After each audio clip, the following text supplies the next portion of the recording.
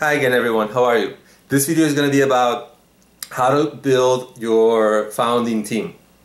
Right? This is an incredibly important topic because the founding team can make or break your company. Right? You can't do everything alone, but having a bad team is not going to get you to success either. So I'm going to cover some thinking points and kind of like some good practices of what you should be doing when you are building your team, right? And I'll cover a lot of mistakes people make, and I'll kind of suggest what you should do instead. So the biggest question, I guess, is people ask is how big should a founding team be? And according to Paul Graham of the Y Combinator, which is the largest and most successful startup incubator ever, he suggests 2 to 4 people, ideally 3. The reason for that is one person cannot do everything, right? You cannot be the technical person, the finance person, the marketing person, the sales, can't do everything, right? But when you get to 4 or 5, you're already getting to a little bit too many people. And then every decision you have to make takes, a conversation of 5 people. And that's kind of cumbersome because when you are a quick company, the strength you have is that you can move quickly and make decisions quickly. And you lose that strength when you have too many people at first. So 2 or 3 people is great, right? And the skill sets for those people should be very balanced. The one person can be deep in the product, whether that product is a restaurant, a painting company, or a website. They have to have that really deep. Someone in your business has to have extremely deep expertise in your niche. In that business niche, right? If you're a technical company, the technical person there must be extremely good because that's the DNA of your company. Now, one person has to be responsible for growth. That's the marketing salesperson, and another person can be, responsible for something else depending on what the business needs, or they can be another technical person, or they can be another product person, or they can be adding extra help to growth. That depends on what you need. But it's very important that the founders have a lot of expertise in that field. If they don't have a lot of expertise, they better have a lot of drive and motivation and hard work. Because, well, ideally they would have drive, motivation, and hard work with expertise. But there are young founders, and many of them are successful because they're so driven. And what happens is they're so driven that they learn on the job really quickly, and they become good at what they do. So you kind of want, so just to recap where we have so far, you want experienced people, 2 to 4, maybe 3 people best, with balanced skill sets. One mistake people make is, they talk to their friends about their business idea, and the friends get excited and they say, oh yeah, let's do this together. Okay, so they team up.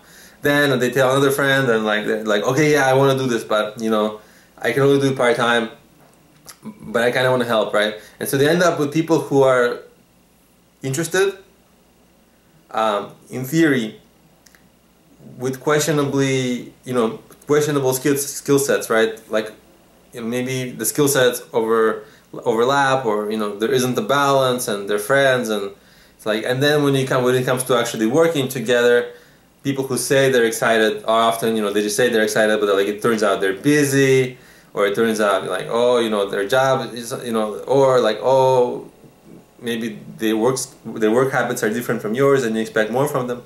So be careful when you're building a team. What you want to do ideally is for the co-founders to have worked together before successfully, right? That's the biggest, probably single biggest the factor of determining whether that team is going to be working successfully or not, working together successfully or not. And again, Paul Graham from the Y Combinator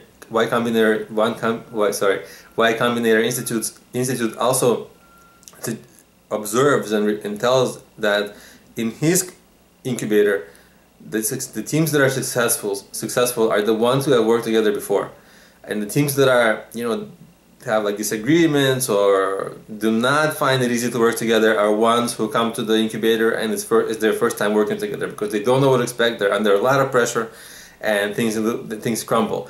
But if you have already a working relationship with the co-founders, then you're in much better shape statistically. So statistics say if your co-founders are, if they have balance in skill sets and if they've worked together before, the chance of success of this company is much greater, right? So one way to increase the potential success of your company is to, if you have people that like that, that's great, but many people don't. So what people do is sort of give themselves like a little trial period.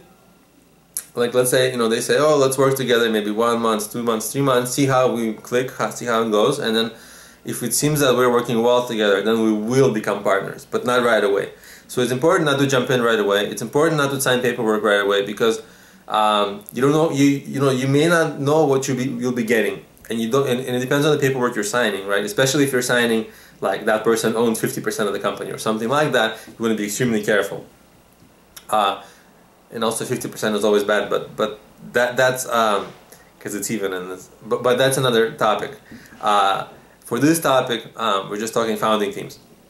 So just to recap, people work together before, deep experience, or real hunger and ambition. Not just saying that they're hungry and ambitious, but actually seeing them work like that.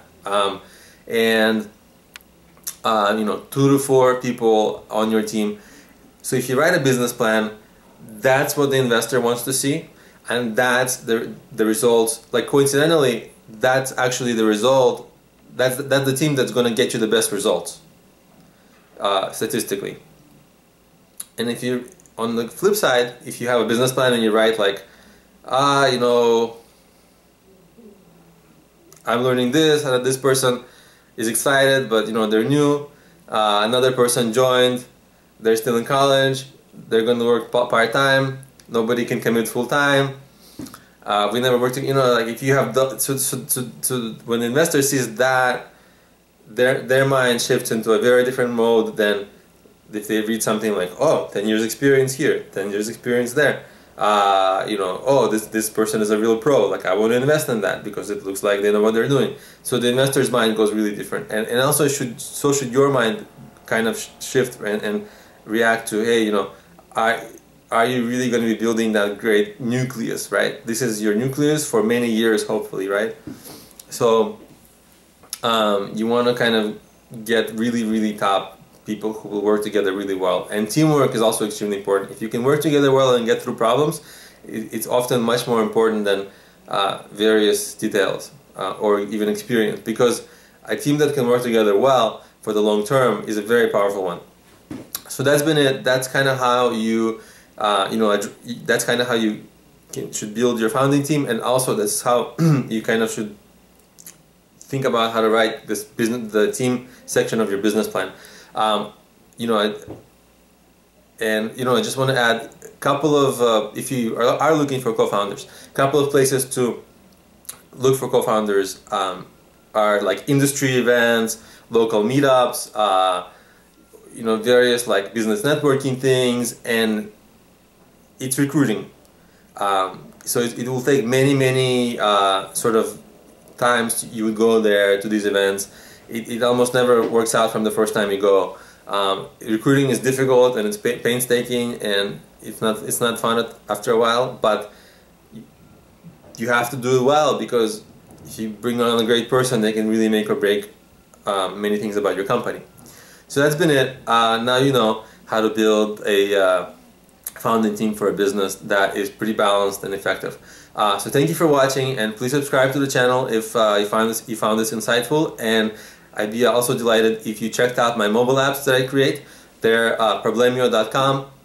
They cover topics like business ideas, business planning, marketing, fundraising, and they're available on iOS, Android, Kindle. So problemio.com, and please subscribe. Thank you.